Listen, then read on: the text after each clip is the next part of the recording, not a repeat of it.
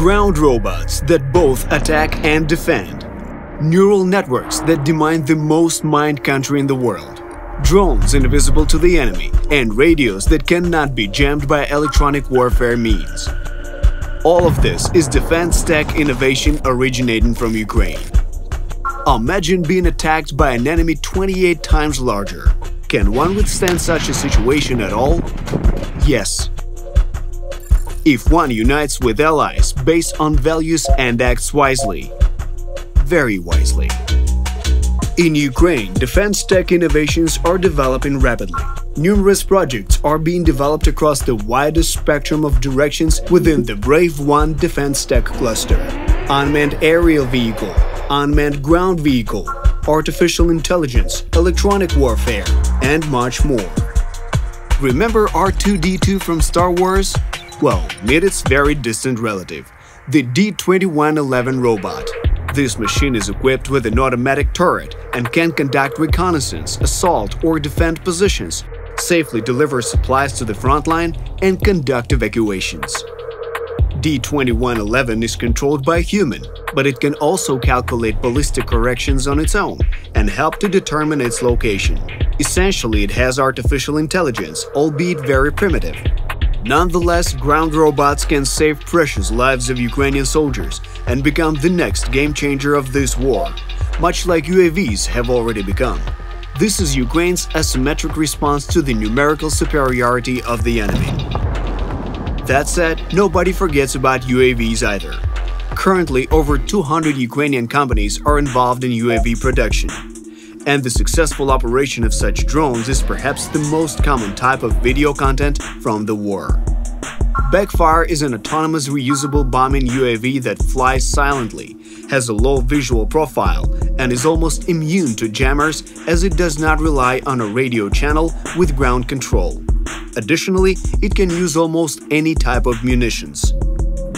Part of the Backfire manufacturer team serves in the Angry Birds unit of the Ukrainian army. They already use their drone at the front line. Judging by the drone's performance, the team was satisfied with the tests. Over 100 successful combat missions, destroyed artillery, armored vehicles, electronic warfare and reconnaissance systems, and personnel deep behind enemy lines. However, the enemy also actively uses UAVs. Therefore, another focus of attention for Ukrainian developers is electronic warfare systems. The Pluton complex warns fighters about approaching UAVs and can be installed on both vehicles and stationary objects. Thanks to the algorithm that compares signals with the database, the probability of successful detection is 99.99%. Additionally, Pluton can distinguish not only the distance to the drone, but also its type. It is already being used by several units at the front line. There are also achievements in traditional military directions. A notable project that has won several technological awards in Ukraine is Chimera. It's a compact tactical level radio, nearly invisible on the air due to frequency hopping and low radio power. Moreover, it is composed of commercial components, making production simple and affordable. This solves the problem of using civilian radios on the front line, as they can be easily intercepted by the enemy. Additionally, Chimera can transmit not only voice but also data, making it applicable on the battlefield as part of the NATO C4ISR system. Command, control, communications, computers, intelligence, surveillance, and reconnaissance. It utilizes a modern integrated approach combining demining and AI. UA Damage is an automatic mine detection platform that uses a whole array of sensors. Machine learning helps automatically detect potentially hazardous objects, and the magnetometer provides data on any magnetic metallic objects weighing from 200 grams at depths up to 2 meters. According to developers, this system makes demining 10 times cheaper and 100 times faster.